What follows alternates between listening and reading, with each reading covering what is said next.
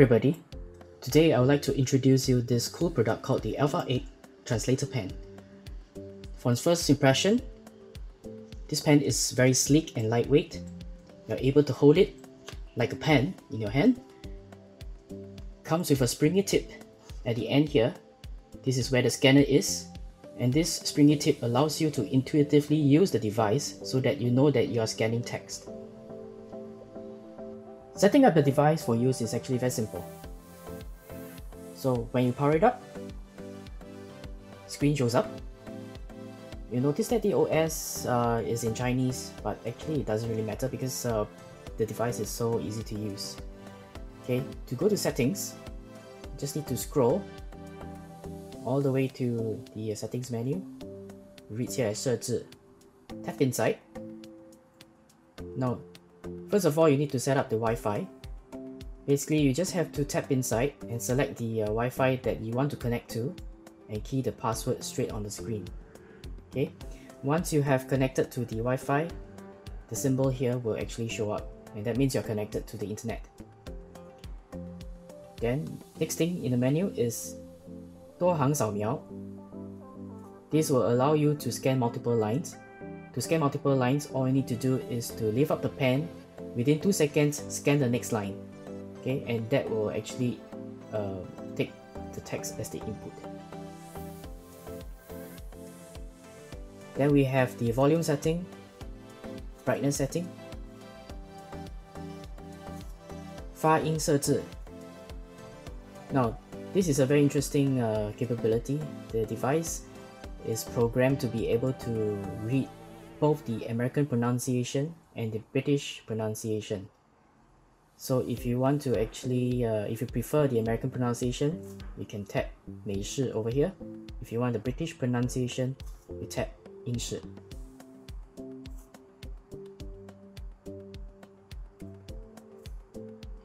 词典顺序 is what we'll go through later. We'll go through the simpler settings first. 握笔方向. Depending on the user, whether he or she is a right-hander or left-hander, you can set it up accordingly. So currently, this pen is set up for a right-hander. Okay, now, if your child is a left-hander, you just need to switch it to 左手握笔. Notice that the screen will actually flip so that it will allow the left-hander to use. Okay, let me switch it back to the right-hander. 版本更新. Okay, is for the device to actually search for a new software update. If there's an update, the software will be pushed to the device as long as it's connected to the internet. Now, 绑定 here originally is designed to allow the parent to link the handphone to the device, but it only works in mainland China. But to be honest, this function is not really that necessary.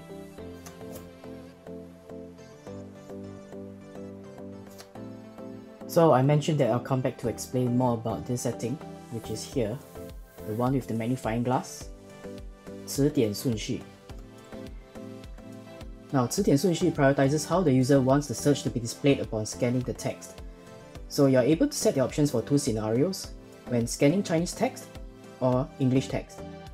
For users who are mainly English speaking and learning Chinese, these settings will be the most useful. So let me just tap in. Under this scenario, 扫描中文, which means if you are to scan Chinese text, set it to this option. Let me just count for you. 1, 2, 3, 4. Right? This option is the 汉英翻译. Okay, so upon scanning the Chinese text, what will be displayed as priority will be the English translation. If I were to scroll down further, 扫描英文, which means if you were to scan English text, choose this option, 查询英汉词典. So these are the 2 options that you just have to pick, and yep, the device will be good to go. Let us see what the iFLYTEK device is capable of. I have with me here a list of Chinese characters and terms that's recommended for primary 3 level. Okay, now pick up the device.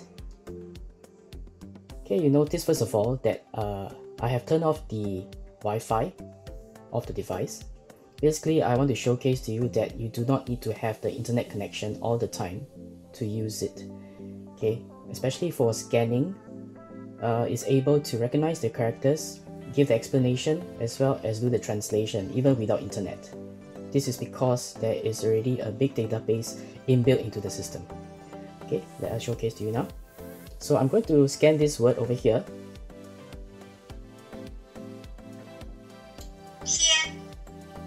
You can see how fast it's able to do the search, right?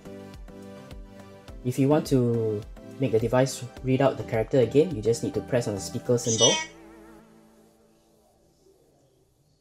And it will show you the explanation in English, what the character means.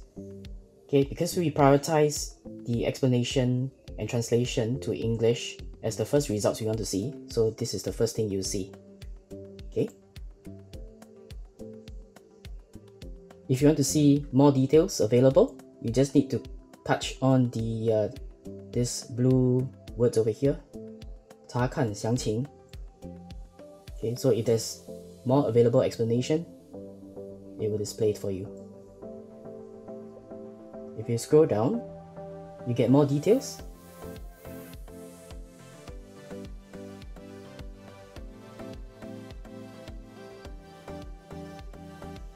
And if you scroll down all the way to the bottom, it will display to you how to write the character in the proper strokes.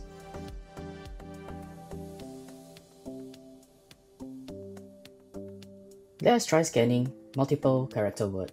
Let's begin with this one.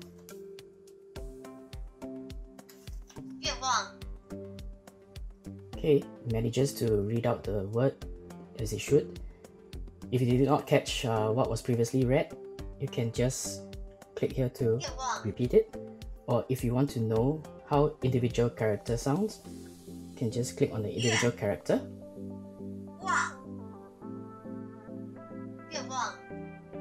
Okay. It also provides you with the English translation of the word. So you can see desire, wish. If you want going to see all the different usage of the word, you can go into details. There you go. Right, continue scrolling down. It also teaches you what are the different usage of the word and how to use it.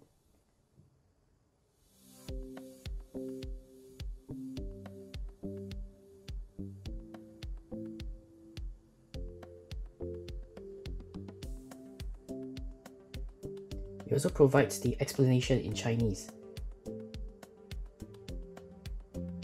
And over here, it also lists the different words that has more or less the same meaning as the one that you scan. So it acts like a thesaurus as well.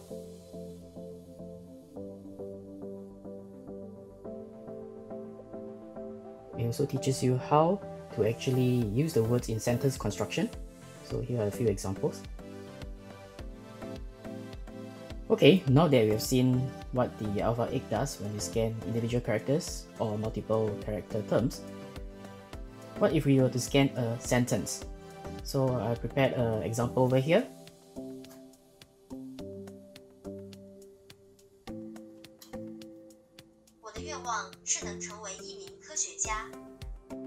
Okay, it manages to identify the whole sentence and read out accordingly.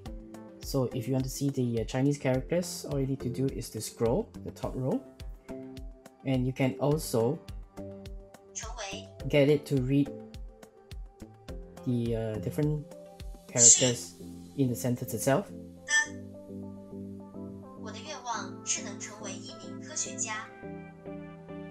Now, if you want this device to translate that sentence into English, what you need to do is to click on this symbol.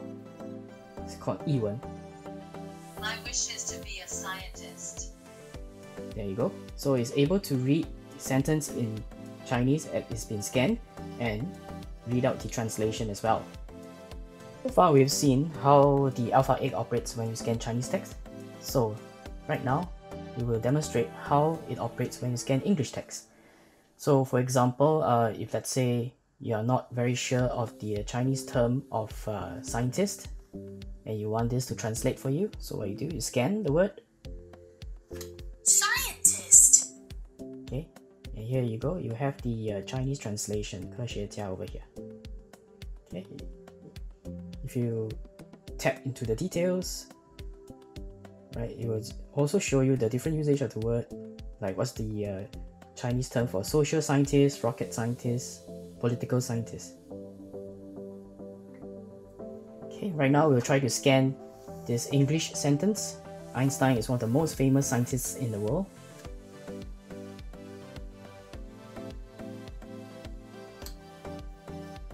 Einstein is one of the most famous scientists in the world. Okay, if you want to know how the translation sound, 爱斯坦是世界上最著名的科学家之一。 okay, this is translated in proper sentence structure and even gives you the actual name of Einstein in Chinese. So far, we have seen how the iFLYTEK is able to take in your inquiry by scanning text. The iFLYTEK is also able to take in verbal inquiry. But before you do that, you have to ensure that there's internet connection, because the voice recognition is actually carried out in the device cloud server. To make the inquiry, you have to press and hold this action button here.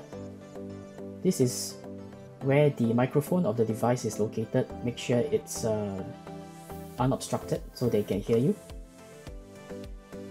Okay, so we showcase you some of the examples that you can actually do via voice inquiry.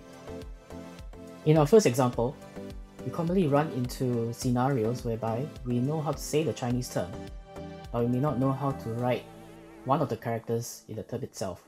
So what do? Okay, we can actually use the voice inquiry to help us on that. Let's say we use the example 科学 once again. 科学 meaning science. Okay, you know how to write 学 but you don't know how to write 科. So what do? All you have to do is to press and hold the button and say the following. 科学的科怎么写? 科 And there you go. It will display how to write the character in the correct form. Another thing that's useful that you can get out of voice inquiry is to get the Chinese translation when you say the English word into the device. Let's use a few examples. Hippopotamus. 河马 So the device is able to read 河马, which is the Chinese translation of hippopotamus, and you can see how it's written here. Maybe use another example. Radio. 收音机 Here you go again. Other than that, we can also say a sentence in English and get the Chinese translation out of it. My mother loves yoga. 我妈妈喜欢瑜伽 Here you go. Of course, iFLYTEK is a two-way translator. So if you come across a Chinese term and you're not familiar with it and you want it to be translated to English, you can just simply say the Chinese term into the device. Let me just show it to you. 长颈鹿翻译 Giraffe Alright, so make sure you say the Chinese term followed by 翻译 so that it knows that you want to get it translated to English. Let's try something else. This time round, we will say an idiom or 成语百发百中翻译 It is used to describe that one has a good command of. Okay, one more example. 愿望翻译 Desire Wish Aspiration Alright. Now, if you decide to be a purist, a language purist, and you want the Chinese term to be explained in Chinese, it can be done as well. So let us go back and use some similar examples. 愿望意思希望能达到某种目的的心愿。Okay, so it explained the term 愿望 in Chinese this time round. And last but not least, if your kid is always stressed about this language exercise called the 造句, well, this device is also able to give you examples of how to do sentence construction with the terms. Let's use back the term 愿望 again. 愿望造句。最后一篇日记是他用已经冻伤的手指哆哆嗦嗦写下的愿望，请把这本日记送到我的妻子手中。Yeah, it's quite long for 造句, but you know, it will just showcase you how you can use the term. Do not be mistaken that this device is only capable of basic level language processing. As we shall see now, I have just downloaded and printed this article from Financial Times. It's actually a market report. Let's see if this thing here is able to translate the article in Chinese. I shall just scan these two paragraphs here.